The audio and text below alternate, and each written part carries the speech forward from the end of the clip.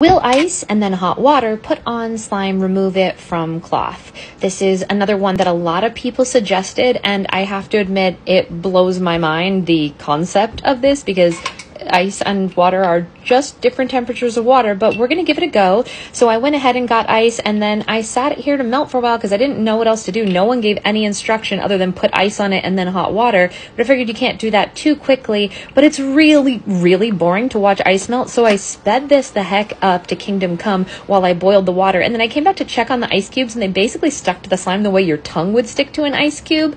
It is very strange, and I was like, all right, I'm gonna let them sit here while I boil this water, because I don't know what else y'all want me to do with ice cubes on slime if you think it's gonna like freeze the slime off or something. Anyway, here I am pouring the boiling water over it, and then because I got told angrily so many times to use a spoon instead of a brush to get the things off, I went and I got a spoon to scrape it off. And I'm just here to tell you, after having done this a couple of times today, this doesn't really scrape off a whole lot better than the brush did.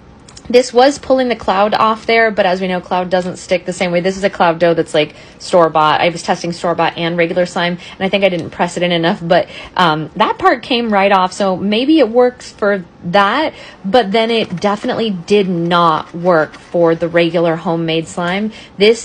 There was nothing I could do to get it to come off. So I put the ice cubes back on thinking, oh, maybe if I like freeze them up a little bit more here, something will happen. I was trying anything because y'all did not give any directions. You just said ice and then hot water, which really doesn't give me much to work with. And finally, I got sick after about 10 minutes of doing this. It's all sped up to literally like 5 times. So that's why you're not seeing 10-minute video here, because I thought you would be sick of watching me scrape slime poorly off of this.